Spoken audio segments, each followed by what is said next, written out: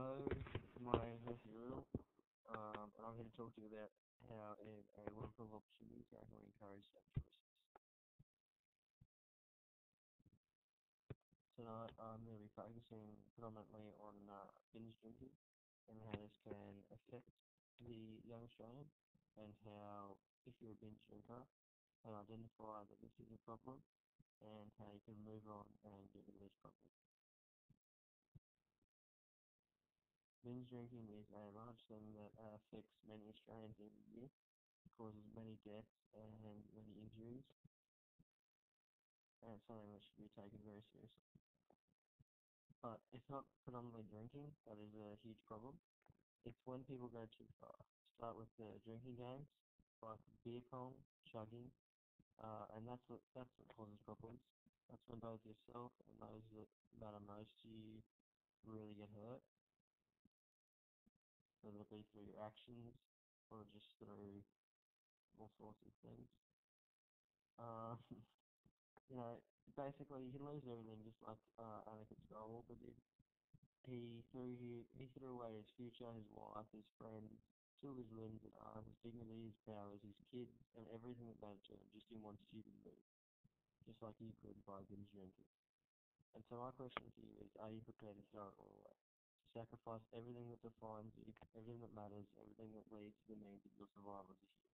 I hope your answer is no, and so I'm here to help. You have to be honest with yourself, and you have to know when to step back, when to help yourself. But how do we know if you even need help? You need to identify what type of drinker you are. When you drink, do you do it just for the taste, or do you do it for the appreciation of your peers? I'm here to help with idea number 2. But how to tell if you binge drink? You tend to drink quickly or regularly drink more than the low risk guidelines of a single session, sometimes drinking the entire. If you find it hard to stop drinking, you could also have a problem with binge drinking and possibly alcohol dependence. But how to tell if you're a binge drinker? I've compiled a little list of a few ways to identify whether you have a single drinking problem. Then, okay, so number 1, daredevil delusion. Have you ever had a random urge to go out and do something you've never done before, whether it be skydiving or high-speed go-karting? This can be because over-excessive use of alcohol can have effects on adrenaline levels in your body and can force you to do things to get these adrenaline levels back up.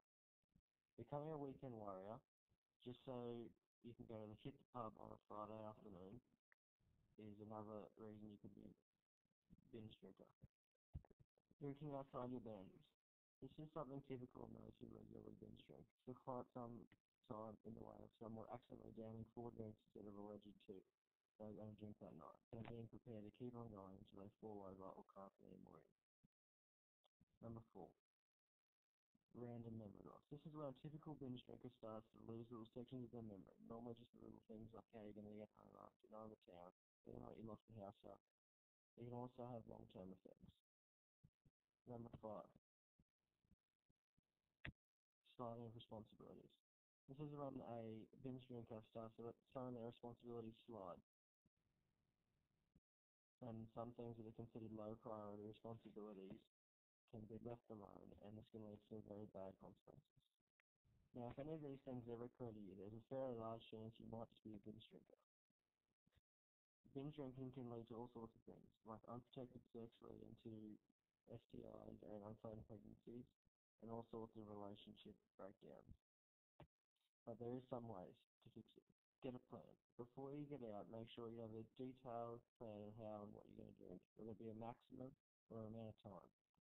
The Australian Drug Foundation said monitoring your drinking is not easy.